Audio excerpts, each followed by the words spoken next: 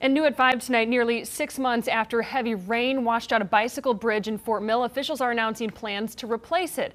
This is located along Ann Springs closed greenway. The bridge washed out back in January after storms hit the area.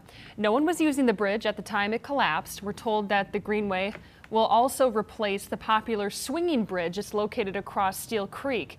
Officials say the new bridges will have boardwalks and 100-foot spans, meaning they will be higher and will stay out of the floodplain. Replacing both bridges will cost a pretty penny, around $1 million. Officials say construction should start this fall and should be open to the public by spring.